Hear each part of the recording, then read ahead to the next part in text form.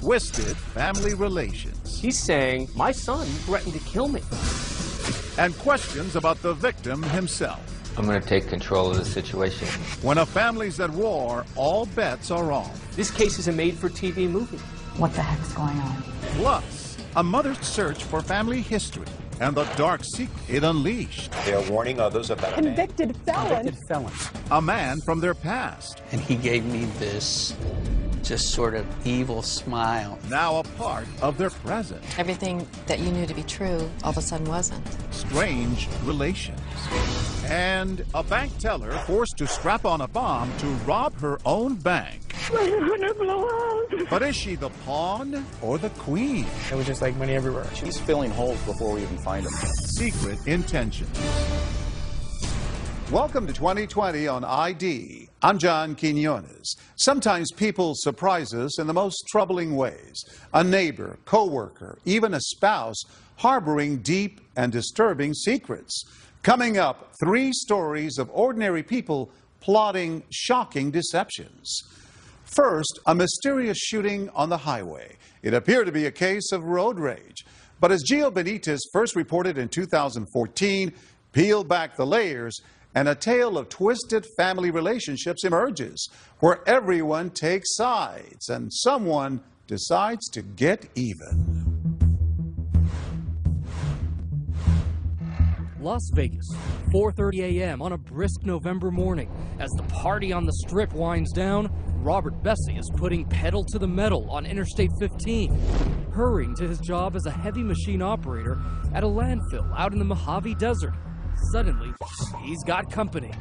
I'm about midway into my commute. A vehicle comes onto the highway. They just kind of hang right there. As I turn my head, I hear a pop. The car speeds off as quickly as it appeared, and it takes Robert a few moments to realize what's happened.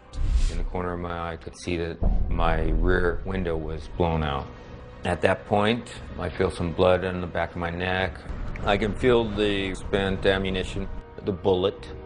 So I call 911. Well, I'm bleeding like hell. I feel I'm What was it that you noticed right away about that car? The gold color of the fender. Robert is rushed to Las Vegas University Medical Center, where doctors do, in fact, remove a single bullet from his neck. As you can see from this photo of his wounds, his odds of survival were longer than drawing an inside straight flush at Caesars. Because I was turned and it hit the skull, that's what stopped me from dying. Authorities are puzzled. It's a scary situation, but So it's no surprise local reporters paint Robert Bessie's shooting as a road rage story at first. road rage, which authorities say could be the case here. But as detectives interview Robert in the hospital, he presents a far stranger explanation of how that bullet wound up in his neck. You have family drama combined with wild allegations. This case is a made-for-TV movie. 20 years ago, Robert Bessie married Amy Pearson, a blonde-haired, blue-eyed stunner. It was great. I love my wife. He treated me like a queen. They each have 2 children from previous relationships, then they have 3 more together. In this photo from a Disneyland vacation, they're your average, happy family. Nothing in the world matters to me but my kids. Our email address was the Bessie Bunch, you know, after the Brady Bunch. There's 7 kids and 2 parents, so 9 of us. It was hectic. It was never boring. She may dye her hair these days, but Allie, who became Robert's adopted daughter, says that's because growing up, there was another side of life with her new dad. Robert enforced strict codes of dress and behavior. They wanted us to seem like the perfect family when behind closed doors, it was hell. According to Amy's sisters, Mary Johnson and Donna Speakman, Robert even dressed his once glamorous wife. Amy wasn't allowed to wear certain clothes. It was loose and baggy, nothing to show form. It came to a point to where Robert would lay her clothes out in the morning before he went to work. And that's when we started going, wait a minute, Amy, what's going on? And what would she say? She's like, I'm being obedient to my husband. The family says you were controlling. Were you? When I meant no, I meant no. When I meant yes, I meant yes. Is that controlling? I don't know. For years, Amy was okay with that arrangement. Being a wife is exactly what I was made to be. But the same could not be said for her firstborn son, Michael, who became Robert's adopted son. He was a disciplinarian. This was not his biological child. There were problems. As Michael grew up, he was so intimidated from Robert because he couldn't do anything right. As soon as Mom's little soldier turns 19, Michael makes his escape, ditching the discipline of his desert home for the relative tranquility of the U.S. Army. Michael joining the Army, was that to get away? He wanted to become a man, that was his words. After a tour of duty in South Korea, Michael returns, a different person.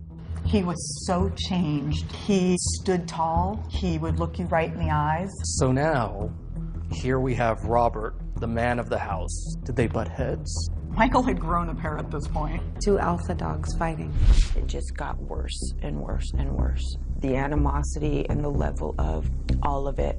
It all comes to a head in 2012, 6 months before the shooting. Robert moves out and divorce proceedings begin. Good morning, we're here on Bessie versus Bessie. I did what was right and I got away. It's time to move on. But had everybody really moved on? No, not according to Robert. From his hospital bed, Robert tells police that adopted son Michael still harbors a burning rage. He's not just talking about typical problems in a family. He's saying, my son threatened to kill me. And so the authorities now have a real lead. But Michael insisted he'd spent the night before with his mom over at his Aunt Mary's house, everyone enjoying a big spaghetti dinner. And Amy tells police he was home with her the rest of the night. Did you stay there at your house? Yeah. Did Michael leave the house? No. And remember, Robert specifically recalled that the shot came from a gold SUV. Michael drove a pewter gray Bronco. The shooting remains a mystery until a tip breaks the case wide open. The suspect's vehicle was a gold-colored Chevy Tahoe or Suburban. Thanks to news coverage, a trucker reports seeing a gold SUV at this gas station the morning of the shooting, just a few miles from the interstate. If Robert hadn't said gold SUV, we don't have our key piece of evidence. Police head here and check the security cameras. In a word, bingo, and we're not talking scratch off. That's Michael there, buying a Monster energy drink and snacks at the counter with his Uncle Rick, Amy's brother, and an ex-con fresh out of prison. And in that video, there was a little smile, wasn't there? Oh yeah, there was a smirk for sure. And that for you, was that chilling? Absolutely. After scooping up their munchies, the two get into the SUV and drive off in the direction of I-15, where Robert was about to be shot. Soon, police track down that SUV. It belongs to Uncle Rick's girlfriend. In short order, they slap the cuffs on a gang that literally couldn't shoot straight. Police say they made an arrest in a shooting on I-15. Case closed? Not by a long shot. Police are about to unearth more stunning revelations about the Bessie bunch. Robert Bessie was suggesting that Michael wants his mother to himself. And is the victim of the shooting guilty of something himself? Did you hit Amy? What the heck's going on? What is going on? When we return.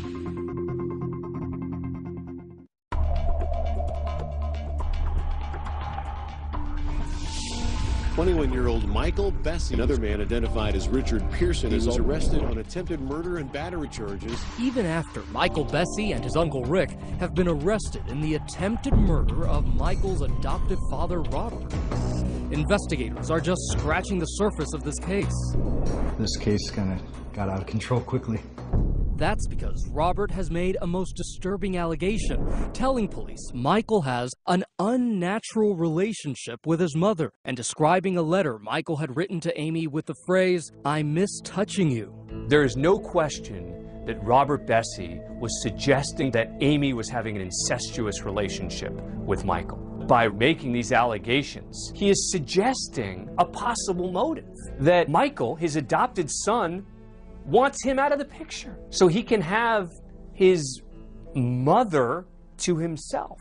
Robert kept insisting that Michael was getting too close to his wife. It's ludicrous. He was jealous. He was jealous. Amy denies there was ever anything wrong about her relationship with her son. and she's making an alarming allegation of her own. She claims Robert wasn't just overbearing, he was physically abusive for years. It went on for a while. It went on for quite a while. So why did you stay with him? Where was I supposed to go? What was I supposed to do? She says she'd finally had enough when Robert gave her these bruises and a big blowout 6 months before the shooting. He went off, and it was where I was on the floor with my hands and legs in the air telling him I just want to get up. I couldn't even breathe anymore. Amy's abuse allegations are backed up by Michael and by Amy's sister. So what does dear old dad say about all this? Did you hit Amy?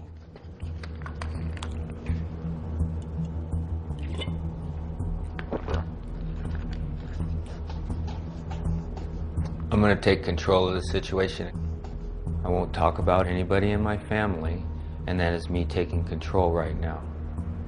And that is my example of controlling. You won't say whether I did you hit anyone or not. We're not talking about that. Police are now exploring a new theory, that Robert's estranged wife hated him enough to have plotted his murder with Michael and Uncle Rick. Were they just pawns in this game, and was Amy the queen? We suspected Amy was involved because she was the one that directly benefits from Robert's death. She's the mastermind. But prosecutors don't think Amy's motive was her safety. Robert had already moved out of the house and was keeping his distance. No, they say, it's something much simpler, something folks in Vegas would understand. A jackpot. She was the beneficiary on his life insurance policy. And that life insurance policy was worth $250,000. But Amy told police just what she told us. Sitting here today, you can say you had absolutely nothing to do with that shooting. Positively. Absolutely. Nothing. Her alibi, the same as Michael's. She says she was at that spaghetti dinner at her sister's house the night before, then went home and was asleep in bed when the crime occurred. A month after Michael's arrest, Amy is still in the family home with her kids, being a mom. That's when a bombshell explodes in the district attorney's office. We had a jailhouse informant send a letter actually to Sam's desk. Michael has been spilling his guts to a snitch, saying Mommy had murder on her mind. As I read the letter, there were a number of details that he provided. Among those details, that Amy had been plotting Robert's murder for months. Robert and Amy had the big blowout that spawned the whole divorce proceedings. I think that's when she started to plot his death. And the letter also blows up Amy's alibi and puts her near the scene of the crime. Michael has told the snitch Amy didn't stay home in bed. In fact, she drove to a diner just down the highway from the shooting, picked up Michael, and helped him get away. The noose is tightening. At that point, did you think you would be arrested? No, I didn't have any idea about any of it. That is beyond me. That is evil. The prosecutors aren't buying it. They charge Amy with 7 different felony counts and get ready to take her to trial. Amy Bessie is charged with plotting to kill her husband in a drive-by shooting, with her brother and her son carrying out the crime. As the trial begins, the prosecutors come out swinging. Hell hath no fury as a woman scorned, and that fury is the rage that she felt against her husband, Robert Bessie. They tell the jury that they now have evidence Amy had hatched schemes to off her husband, not once, not twice, but she tried at least 3 times. What follows is a parade of would-be and wannabe assassins. Enter Courtney Smith, Michael's ex-girlfriend. She testified that Amy spoke about that insurance policy incessantly. She said that it was for $250,000 and that she had made the comment that he was worth more dead than alive. And Smith says she was in on one of the first unsuccessful murder plots, a failed attempt to poison Robert on Father's Day. Death would be delivered in a can of Red Bull laced with arsenic. Who delivered that Red Bull to Robert? I did. Who actually handed it to you to deliver to Robert? Amy. The defense draws out that Courtney has an axe to grind with Amy. And then you have a conversation with police, during which you describe Amy as a bitch. She can be. Up next, Vincent Sweeberg, Michael's biological father, Prosecutors say Amy tried to recruit him as a hitman too. There come a point in time where she asked you to make him disappear. Yeah. Okay. What did you take that to mean? Dead. The third time was the charm. Prosecutors say Amy decided to keep things in the family, turning to her baby brother, ex-con Rick Pearson, recruiting him and her own son Michael to do her dirty work. Everything leads back to Amy Bessie. Did you ever tell Rick or Michael or both, did you ever tell them, I wish he was dead? No. Not in those words. I did make the comment in front of everybody in my family that I wish the son of a bitch was dead. So in front of your family, you told them, I wish he was dead? Yeah, as a blanket statement, not somebody do this for me, somebody do this for me, like it was portrayed at trial. That quote is one of those things that you wish you could take back. But there's no going back now. Prosecutors are finally ready to lay out their chronology of the crime. It is the night before the shooting. Amy and Michael are at that spaghetti dinner at Aunt Mary's. At 10:44 p.m., prosecutors say a telltale text is sent from Uncle Rick to Amy. Rick was communicating with Amy and saying, well, just everybody there, I love it when a plan comes together. 1:47 a.m. The plan is afoot. Prosecutors say the three conspirators go silent on their cell phones. 3:28 a.m. Michael and Uncle Rick pick up that energy drink and get spotted by the gas station security cameras near the scene of the crime. She said if her tweaker brother hadn't stopped to get an energy drink, they would have never gotten caught. 4:35 a.m. The plan is executed on that lonely stretch of Interstate 15. Who do you think pulled the trigger? It's impossible to say. And at 5:07, yet another boneheaded mistake. Uncle Rick calls Amy, pinging a tower nearby the crime scene. There's no question this was amateur hour. Staring at a maximum prison sentence of 91 years, Amy rolls the dice, testifying on her own behalf. I said that I wanted him dead. That's different from what you're saying. But now she flip-flops. No, she didn't just go home from that spaghetti dinner and go to bed like she told the cops. On the stand, she says she did drive to that diner to pick up her son Michael, but it was totally innocent. I went and picked him up. I never saw the vehicle. That's what my brother said. They had a flat, take Michael home. I said, okay. I sat and had a cup of coffee. Okay. And took my son home. Amy continues to proclaim her innocence through a 2-week trial. Did you participate in any way in the attempt on Robert Bessie's life? No, I did not. But the Vegas jury doesn't go for it, returning a verdict in time to make it home for dinner. Guilty of conspiracy to commit murder. Miss Bessie, I've given great thought to this. The judge sentences Amy to 14 to 44 years. Michael and Rick plead guilty. They declined our requests for interviews. As for the matriarch of the Bessie bunch, well, she's okay with how things turned out. She says these concrete walls and barbed wire fences are actually an upgrade from her old ball and chain. I might be in jail, but for the last 20 years, I've been in prison. So for me to have the freedom of my own will, instead of a will being imposed on me on a daily basis, there is a freedom in that. Amy Bessie will be eligible for parole in 2019. As of 2015, she's appealing her conviction. Michael Bessie was sentenced to 10 to 26 years for his part in the murder plot. Rick Pearson was sentenced to 12 to 30 years. And Michael's ex-girlfriend, Courtney Smith, who testified that she delivered that arsenic-laced Red Bull to Robert, later pled guilty to accessory to commit a felony and was sentenced to 3 years probation. As for Robert Bessie, he says life is great, that he and his 3 kids are moving on. Up next, a convicted felon with a disturbing past. Tom kidnapped this young woman. We were so scared we would walk on the other side of the road. And a legacy that could haunt for years to come. This wasn't a mistake. This was done intentionally. When we come back.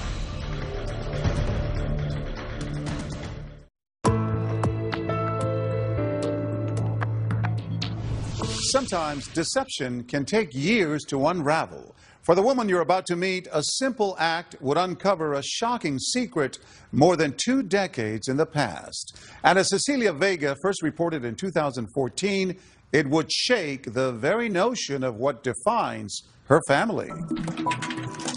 It started off as a hobby, researching family history. So it gets addictive. Yep, and boy, did I get bit by the bug. But what Pam Branham uncovered would reveal an unthinkable secret about her 21-year-old daughter. It involves a fertility clinic and a monster unleashed from the grave. Stunning story, bizarre story. They are warning others about Convicted felon. Convicted felon. It shakes your world, absolutely. Because everything that you knew to be true all of a sudden wasn't. You know, you're like pinching yourself going, this is like the worst dream I've ever had. I'm going to wake up, and it didn't happen. It happened. It happened. It happened in Salt Lake City. Newlyweds John and Pam Branham are trying to start a family with no success. So as a last resort, they go to a fertility clinic here on the campus of the University of Utah. A friendly lab technician shows them a photo collage above his desk of babies conceived by artificial insemination. You know, I just looked at those pictures and I thought, this is going to be it. Maybe this is going to happen for us. But something about the lab tech doesn't sit right with John. I remember handing him the sperm specimen, and he gave me this just sort of evil smile. It just made the hair on the back of my neck stand up. I thought, whoa. John's reaction is soon forgotten, though, with the arrival 9 months later of a beautiful baby girl, Annie. Couldn't have been happier. Not a creature was stirring. Flash through the years. First steps. Trick or treat. I love you, Dad. Look at her go. And the memories. She's musically inclined, and we always kind of wonder where that came from. Annie grows into a beautiful, bright young woman, a college whiz kid who studies astrophysics and surprises her parents with her gift for math. I barely made it through Calculus 1. Well, in Annie's second year of college, she was doing Calculus 3, making A's, and I'm thinking, there's a recessive gene at work there, right? With her nest now empty, Pam picks up a hobby and gets hooked on researching the family tree. She'd be up to 2 or 3 o'clock in the morning doing this.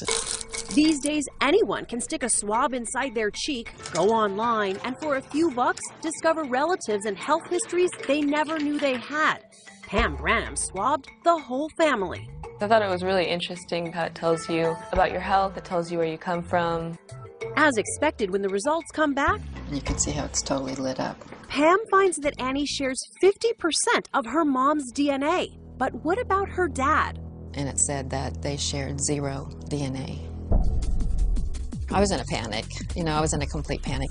Annie walked through the door, didn't say a word, gave me a big hug, started sobbing.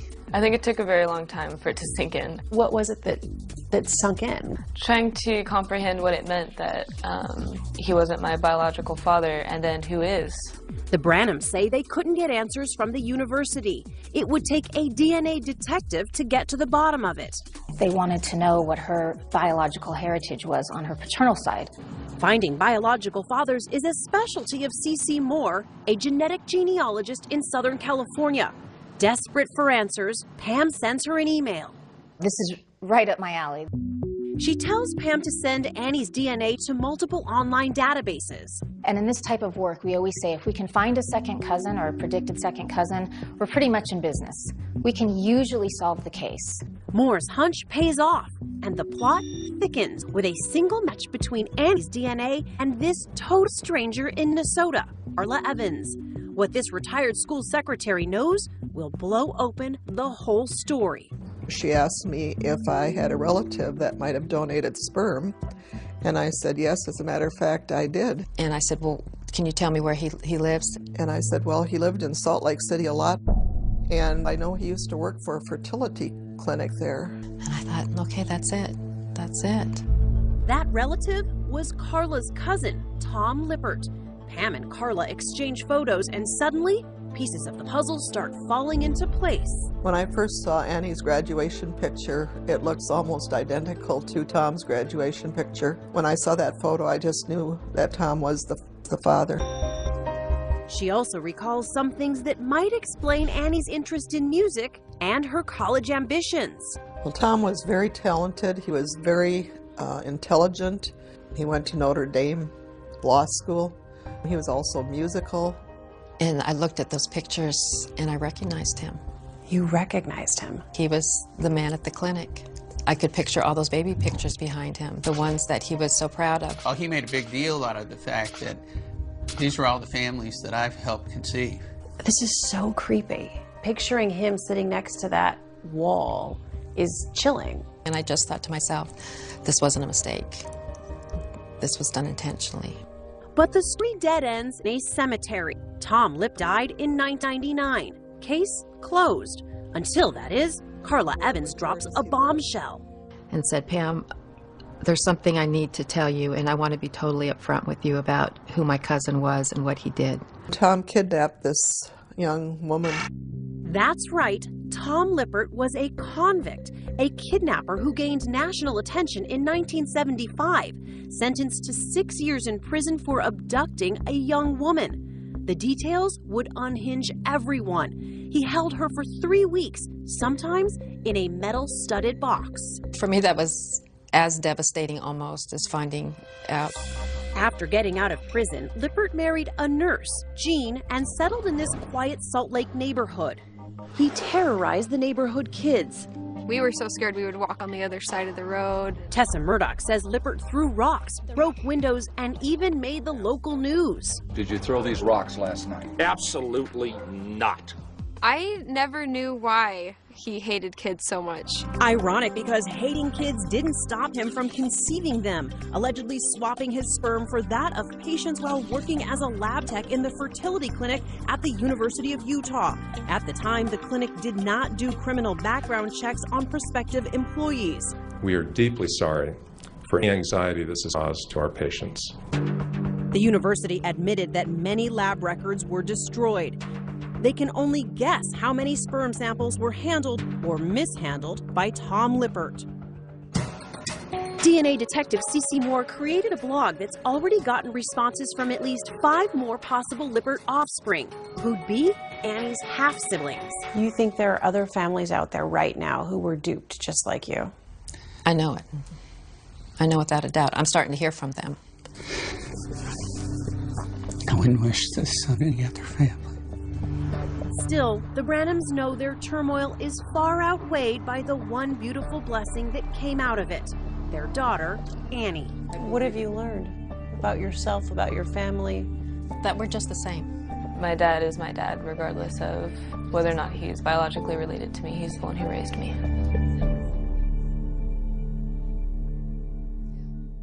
Annie Branham later graduated with honors in astrophysics and plans to apply to medical school.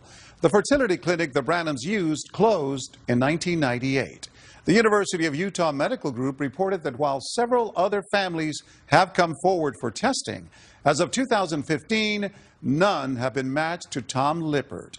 They continue to offer free DNA testing to concerned patients. None of the families who contacted Cece Moore have been matched to Lippert either. However, as of 2015, the Branhams say they did discover one person who matched Annie's DNA. When we come back, a bank teller turned into a walking time bomb. I have something strapped to me. But the real bombshell is the story behind it. You think you've seen it all, and then you find out that you haven't. When we come back.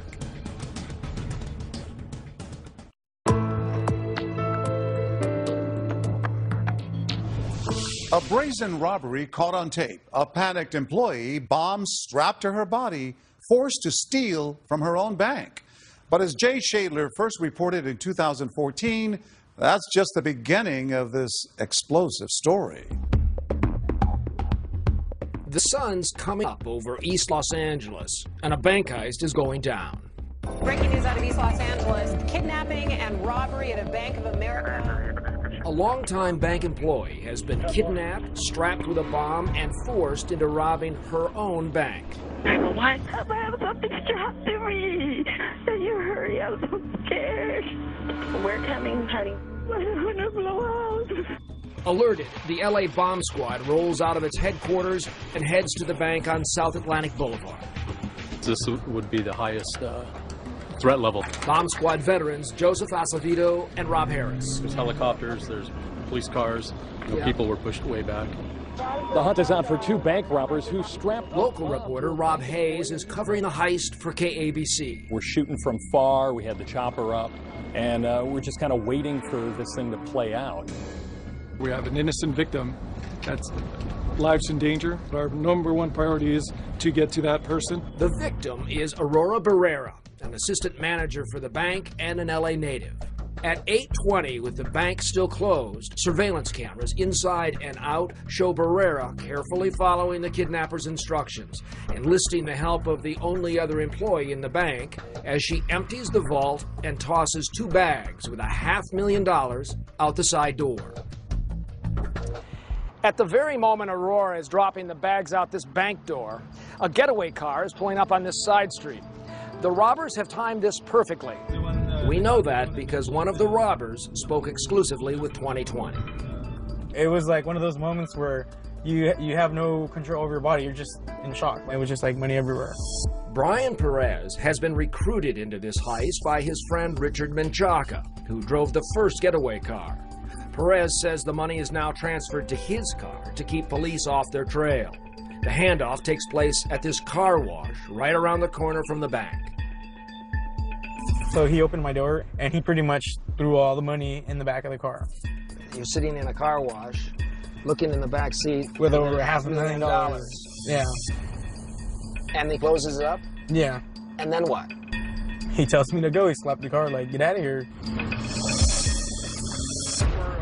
Back at the bank, the bomb squad begins the delicate but dangerous work of removing the bomb from Aurora Barrera's body. She was sitting in a chair at the desk, just saying, please, please, please, I don't want to die, I don't want to die. We saw a black cylinder object below her rib cage, and then we could see a cable. And some electrical tape. That is how it was connected to her body.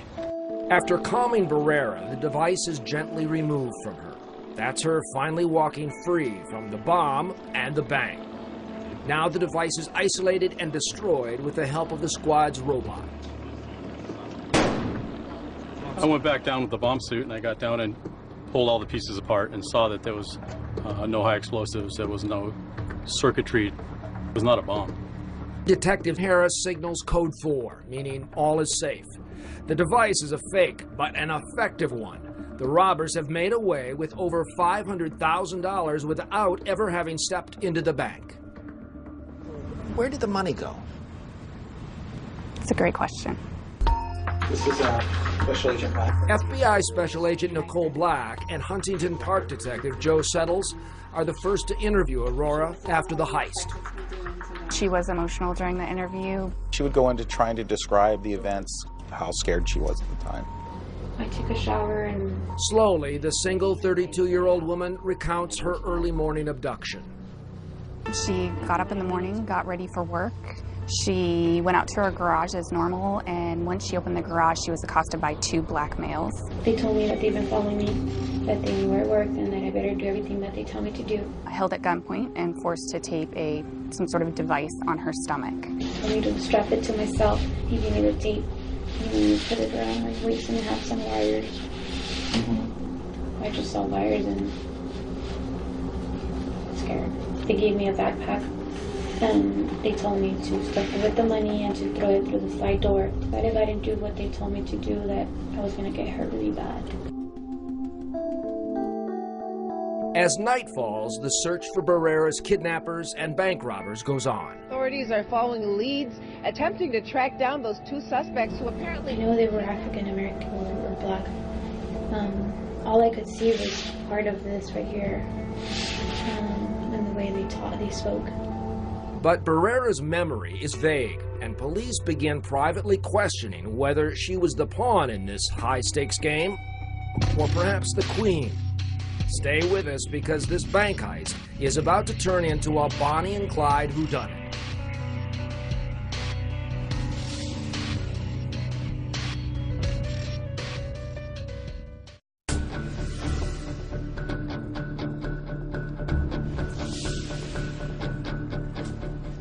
When we first met assistant bank manager Aurora Barrera, There was two men inside my garage, and they pointed me with the gun, and they strapped me.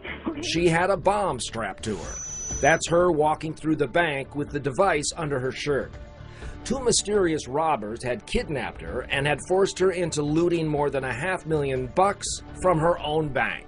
Forced to open the vault, throwing bags of cash out the back door. In addition to swarming media coverage, local detectives, prosecutors, and now the FBI are all involved in this bizarre case. Bank robbery, bomb, kidnapping. You got a trifecta there. But you can bet the story's just starting when the cops begin pressing Barrera. Looking for answers, they find only questions and doubts. I want you to make sure that you're thinking of all your senses. Red flag number one, Barrera's demeanor on bank surveillance. At times, she buttons her jacket or kind of tries to potentially hold the device up as if it may be falling off. A reasonable person that would think they had a device strapped on them that was going to blow up. You'd think she'd be on eggshells the entire time. Right. And she wasn't. Red flag number two, Barrera is long on dramatics, short on details. What did you hear? What did you see? What did you smell? She couldn't answer those questions for critical points in the timeline. It was like pulling teeth. One of the things that we noticed right away was that she had a tough time calling the device a bomb. She was very reluctant to say anything more than that thing. The other guy gave me the whole thing. He's the one that had that thing. He was holding the thing. And the bomb, as we know, turned out to be a hoax, leading to red flag number three. Okay, so you're kind of holding it in place with your right arm, and then just putting some straps of tape there. Barrera says the electrical tape used to attach the device was torn with her own hands. The tape stretches when you try to tear it. Usually you need scissors to cut that sort of tape, which would create clean edges, and that seems to be the case in these photographs. And it would be very difficult to hold a device, hold a shirt up, tear or cut tape while being held at gunpoint. And finally, red flag number four. When we stuffed the bag mostly with singles. Instead of filling the bags with singles, as she claims, Barrera went straight for her bank's big bills. So what you can see is that Aurora, in loading up the money, took only the large bills and left behind the ones. If it was your bank and you were trying to protect it, you'd think you'd start with the ones and leave the hundreds behind. But all of these red flags are just circumstantial evidence. The license plate of the getaway car is not. Watch. Right after Barrera drops the money out of the bank's back door, her co-worker rushes to look out a side window, glimpsing the license plate and giving investigators a solid break in the case. The car is linked to Barrera's boyfriend, Ray Vega, an ex-Marine and a firearms instructor. Vega is cocksure of himself and a tad too angry when the cops call him in for questioning. I'm pretty pissed off. You could have called me, man. I got hooked in front of a bunch of people that respect me and that I respected. That's really jacked up, Joe. He was very agitated. He was angry at the fact that he was being investigated for being part of the robbery. I may be a man or a dirtbag, but I'm not a bank robber. Try telling that to your accomplice, Brian Perez, who spoke to us in an exclusive interview. How would you describe Vega? Intimidating guy. Vega just came off as like a James Bond kind of wannabe. You look into his eyes and you kind of realize that he might not be totally sane. Perez, who will later become one of the chief witnesses against both Vega and Barrera, laid out the whole heist to us while driving through the key East LA locations. Basic plan was he had a girlfriend that worked inside, was going to be a bomb on her chest. She was going to throw money outside of a door. Someone was supposed to pick it up and drive off of it. What did you think? Crazy. In my mind, I was like, well, this guy's nuts. And yet, you agreed to it. I mean, yeah, I did agree to it. He threatened me. He could put a bomb in my car, my parents' car. Fearing Vega, Perez continues with the plan. That's him rendezvousing with Vega in a parking lot near the bank. Later, Perez transfers the loot to this suitcase and heads to a Ramada Inn 7 miles away from where the heist went down. Here, Perez, Vega, and the driver of the first getaway car, Richard Menchaca, were to begin splitting the spoils. Vega shows up. He enters through the door right there. First thing he looks, he doesn't even look at us. He looks at the money on the table. He just says, I can't believe it. You know, we got away with it. Is that what he says? Yeah. And is that what he says? They all might have gone scot-free if not for Ray Vega's king-size ego. Even in front of the cops, humility is not one of his strong suits. In fact, he's so confident in himself that he's basically begging you to go look for information on him. Yeah, he's filling holes before we even find them for us. Like this. If you guys can pull up my phone, you guys can see the history. Then you guys can see where it pinged off the cell phone towers where the hell I was. They did, and he wasn't. His phone was using cell towers 20 miles away when he was supposed to have spent all night at this Days Inn. I do think he believed that he could convince us that his story was true. Enough so that we wouldn't look into it further. At trial, Brian Perez's testimony against his former accomplices proved crucial. He was sentenced to 5 years probation, but Vega got 14 years, Barrera 9. So was Barrera the mastermind of this heist, or just one of the players?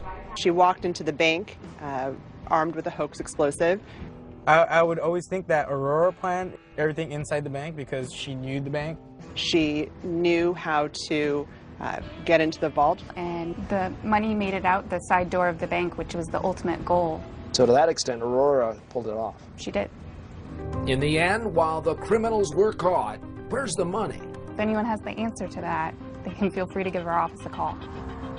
As for the bomb squad guys who were willing to risk their lives to save Aurora Barrera, I couldn't help asking. When you learned ultimately that she was part of the hoax, what went through your head? It was one of those moments where you think you've seen it all, and then you find out that you haven't, you know? As of 2015, both Aurora Barrera and Ray Vega are appealing their convictions. All the defendants were ordered to repay the money they stole from the bank. I'm John Quinones. Please join us next time for another edition of 2020 on ID.